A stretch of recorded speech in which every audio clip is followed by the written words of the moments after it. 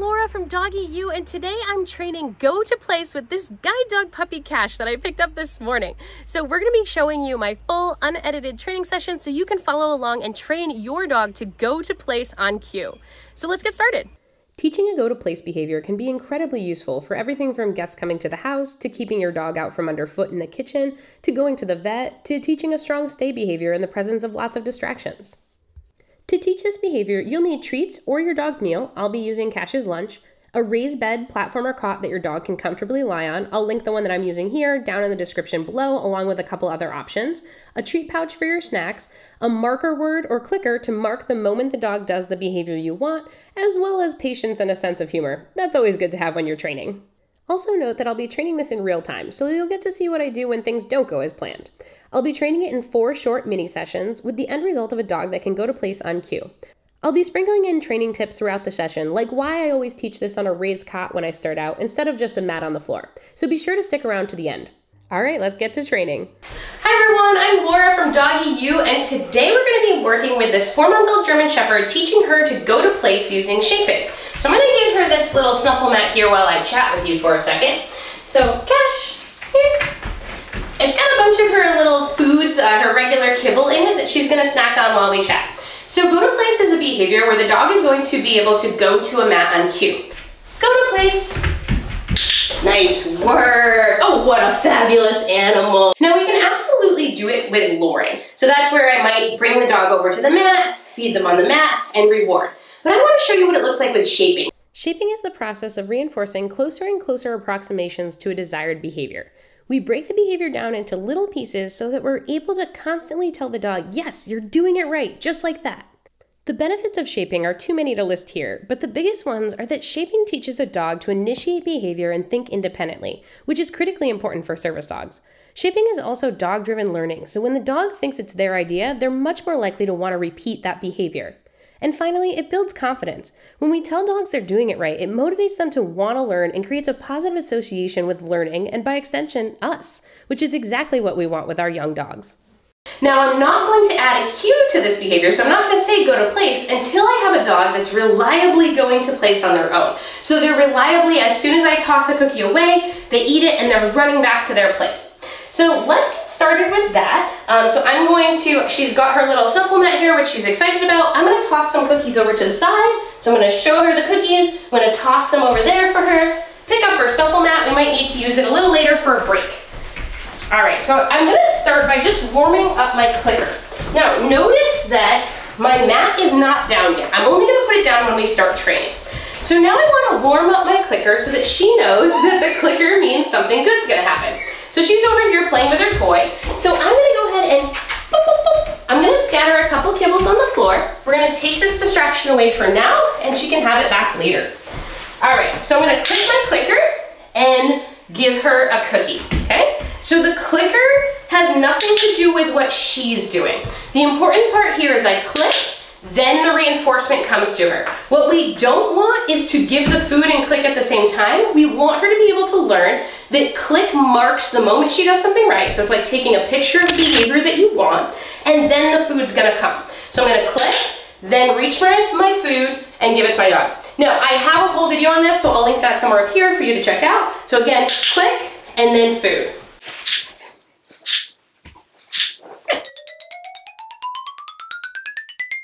All right, now let's get introducing our mat.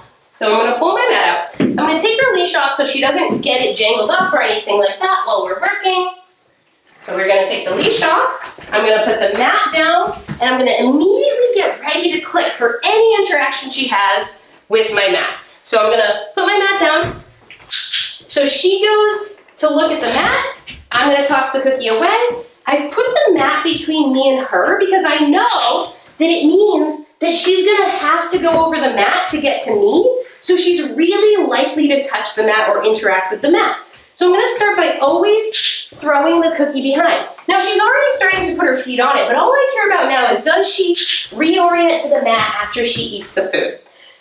So she eats the food, she turns back towards the mat, and I'm clicking for her just nosing the mat right now. I might even have to start with clicking for her just looking at the mat when I first start. I want her to understand that it's all about the object. Every time you come to this object, you're gonna get marked and reinforced for it. Now I'm gonna start waiting for her to put 1 foot on the mat. So my new clicking criteria is she puts 1 foot on the mat, she gets a clip and a reward. So I wait for it, 1 click, cookie tosses away. Now me being able to toss the cookie away, what that does is allows her to reset. It allows her to go away and then come back and have lots of experience coming back towards the mat. There you go, she puts a foot on, she gets another cookie. So wait for her to come back again and we'll mark and reward. 1 foot on, mark and reward. Once I get 2 feet on, I'm gonna start rewarding on the mat. So she put 2 feet on, she actually put 4, but my criteria was 2. I'm gonna feed a couple times on the mat, and then I'm gonna say free, and I'm gonna start building in that release word, because eventually we'll wanna stay here too. So we get 1 foot, 2 foot, reward, reward, reward. I'm only clicking for when she puts the 2 feet on the mat, and then I release, I say free, and toss the cookie away. And I wait for her to come back for another rep. So I'll wait, 2nd foot goes on, I reward, reward, reward, and she's choosing to lay down. I love that. I'm gonna heavily reinforce that. This is the beginning of our staying on the mat. I try to stand up every time so it doesn't look like, so it looks like what I eventually want, which is me to be able to stand up. Then I'm gonna toss the food away, free. See, I'm building in that release word because when we're doing a stay, we always want a release word. Now I'm gonna wait for 3 feet. So I got my 3rd foot on, I reinforced for that. Now notice I'm always reinforcing in the down between her paws. I'm always reinforcing on the mat. I want her to think this is a magic mat and the food just appears between her paws. Beautiful girl, she's so fabulous. Then I say free, and I toss the food away. And then I'm gonna wait for 1 more. I'm gonna click for 4 feet on the mat. So I wait for the 4 foot. Awesome. I reinforce all 4 on the mat. Super girl. And right after this, we're gonna go ahead and take a break from our training. So that's our first session. I just want her to have a really good time, have a nice short training session, reinforced a ton on the mat. I'll tell her FREE, and then I will take the mat away so she doesn't get, like if she goes over to it while we're on a break, she doesn't not get reinforced for it. So I toss it away, I say free, and then I pull up the mat, and we'll go ahead and use that at another session. Nice job, girlfriend. That was so good. That was such a good girlie. Yes, you were. Hey, y'all. If you think Cash is super cute, make sure you go down and boop that like button right now so I know that you want more training videos like this one. All right, let's get back to it. Okay, now Cash has had a little bit of a break. She's in her crate resting. I'm gonna pull her out of the crate and get ready for another training session. But before I do that, I wanna make sure I'm all set up. So I've got my treat bag with with her kibble in it. I've got my clicker with me, and I've got my mat, which I'm ready to pull out and get right to business. So I'm gonna release her, and then we'll get started. Free. So she comes out of the crate. I get my mat ready. I'm gonna start with a little setup kibble. So I'm gonna show her the kibble. I'm gonna toss it over to the side here. I'm gonna set up her mat.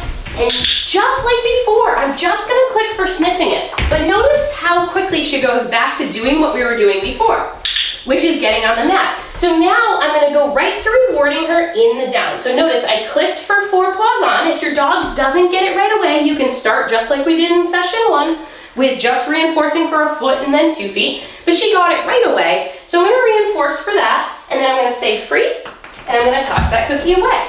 So I'm gonna click again for 4 feet. So I'm gonna wait, she gets on, 4th foot goes on, I reward in the down. So she obviously already knows a down, or else she wouldn't be, going into this position so easily. Again, I don't know this puppy very well. I just picked her up today, and I had 1 session when she was 8 weeks old, just doing some very foundational clicker work. So I'm gonna feed again, and then tell her free, and toss that cookie away. My goal is for her to run to the mat and lay down on her own eventually, so that's why I'm reinforcing in the down, but what I'm training is the going to the mat part, so that's what I'm going to click for. That's what I'm looking for. I reinforce in the position I want, but I click for her getting on the mat. Now, I'm gonna try something a little different here, and we'll see how it goes, but I'm gonna toss the cookie slightly away in a different direction. So instead of it being between me, so it's like kibble, mat me, or dog, mat me. Now it's gonna be the kibble's over there, so it's a little bit harder for her to come back to the mat. So we're gonna try that. So I'm gonna say free, I'm gonna toss my kibble out of screen under a chair, perfect. And then I'm gonna stand and stare at my mat. Now she's getting a little distracted by the environment because I got a lot going on here. Ideally we go in a sterile situation without lights everywhere, but she came right back, so I clicked for her and reinforce again. So I'm gonna do the same thing.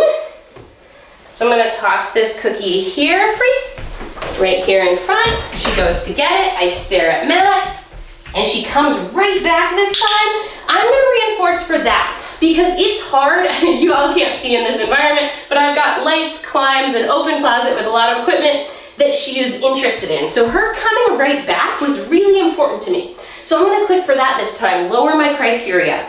Then I'm gonna say free, and I'm gonna do it again. So cookie goes there, I stare at my mat, not at my dog. Boom, dog goes back on, love it. That's really, really nice. So I'm gonna do one more in this direction, and then I'm gonna kind of work it around the clock a little bit. So I'm gonna say free. She goes for cookie, I stare at mat. She comes back, I wait for all 4 feet. And she grabbed a cookie there that was already on the mat. I want to see if she chooses to lay down. Oh my goodness, what a good girl. So she was already reinforced for coming back on the mat inadvertently because she missed a cookie there.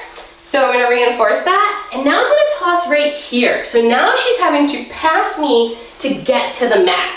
So I'm gonna say free, I'm gonna toss my cookie here, and I'm gonna stare at my mat. Now, if I need to redirect her over here because I do have a lot going on in this space, I'll do that. Ideally, we want to use a space that's totally free of fun things. So, bop, bop, bop. There you go. So I'm going to stare at my mat. She goes onto it, I reinforce. And if this continues where she's distracted when I throw the cookie that way, what I can always do is I can put up a baby gate so there's no way of her getting over to the other parts of the room that might be distracting for her. I want to always think about how do I set my puppy up for success and how do I make it very easy for her to do the right thing. So I'm going to say free, I'm going to toss my cookie here. Now it's slightly behind me. She's getting distracted by her crate and now she's coming right back, so I'm going to reinforce with that because that's really, really hard for her to come back from all of this distraction. So I'm going to reinforce in that down position. Good girl. Now I'm going to toss this way. This should make it a little bit easier because there's less distractions over there. Nice. Now she missed a cookie that was already on there. So I'm going to reinforce in her down again. Super dupers. Good job. I'm going to wait for her to clean up those cookies so she doesn't have a cookie back on the mat again.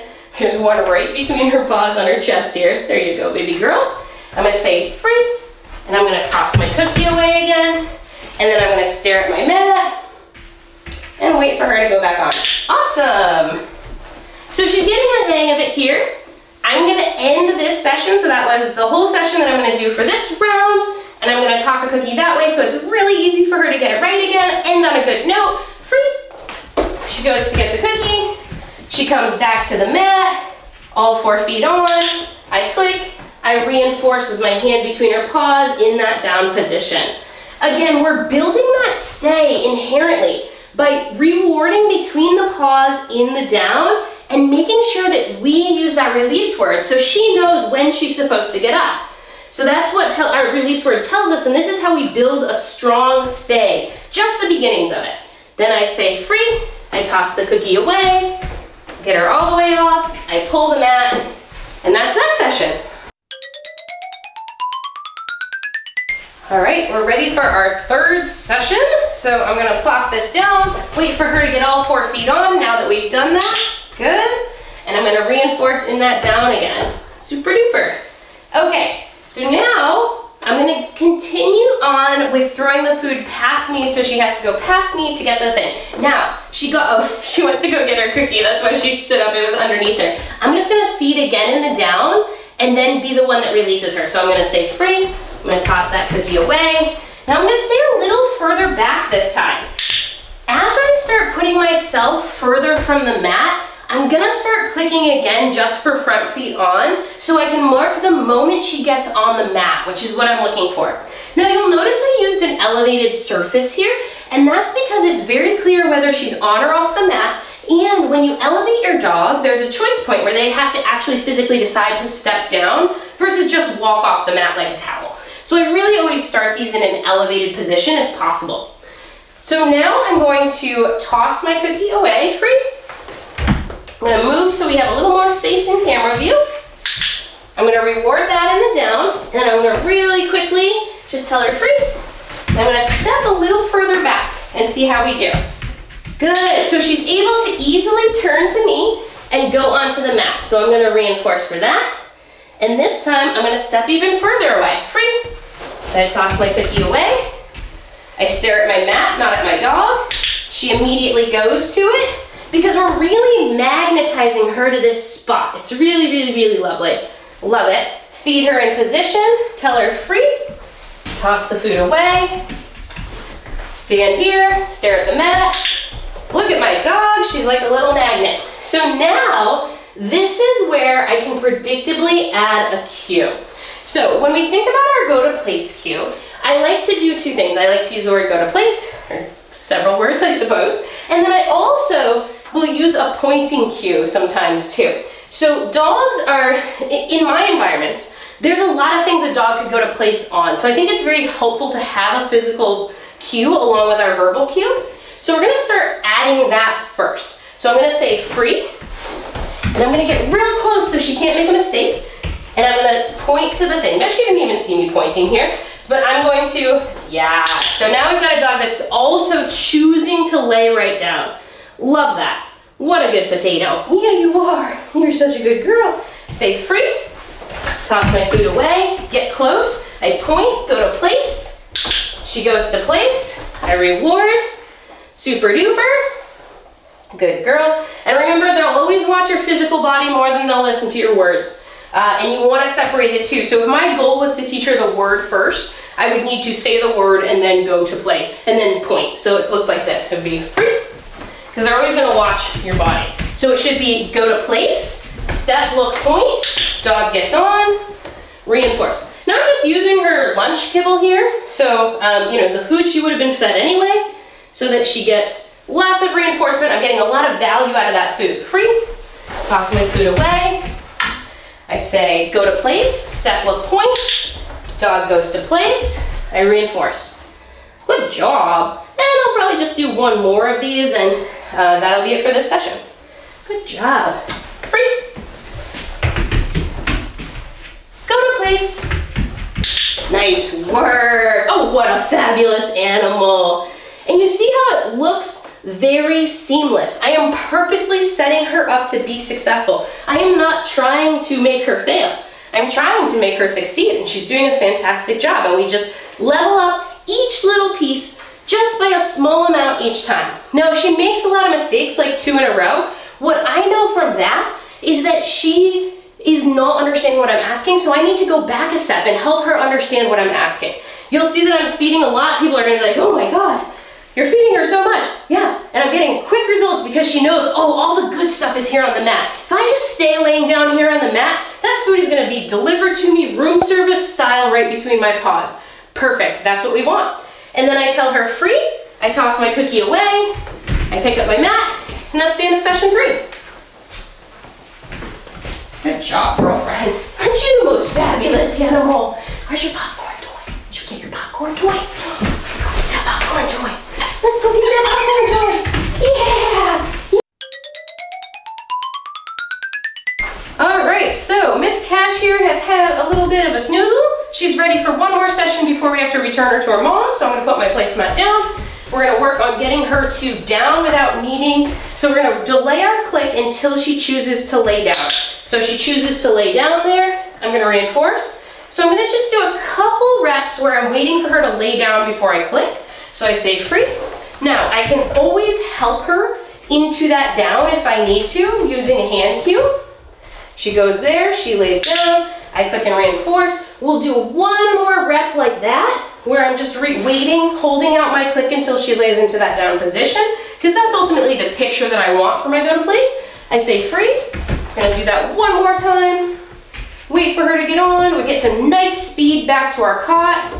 Nice work, she lays down. Okay, so now we've got a dog that's laying down. Now we're gonna start working on our distance again. So I'm gonna say free, toss my cookie away, move away from the mat, stare at my mat, go to place, and then wait for her to down. That's her click, there we go. So I go to her, feed between her paws, that's really important. I tell her free, I bowl the food away so she sees it. I stare as I go to place, step, look, point, wait for the down. Beautiful girl, awesome. I'm gonna back the mat up just a little bit. Let's see if we can, if you're still gonna be able to see her if I do that. Let me just tilt it a little towards her. There we go. All right, so she waited there on her mat. I'm gonna reinforce in that down position. She didn't break, which is awesome. I tell her free, even with me being distracted by talking to you. I'm gonna say, go to place, step, look, point. Dog goes to place, wait for that down behavior. Now she doesn't automatically down. I give her that down cue. That's where I click, okay? Now, if she continues not to lay down all the way, that means that I need to go back and do a little bit more reinforcing for getting into that down position, because she's telling me she didn't totally understand that concept. Cash, go to place, step, look, point, waiting for that down. That's a beautiful thing. And now we're gonna do one more from a little further away, and then we're gonna call that end of day session. Free. So I put my food here. I tell her, Cash, go to place, step, look, point.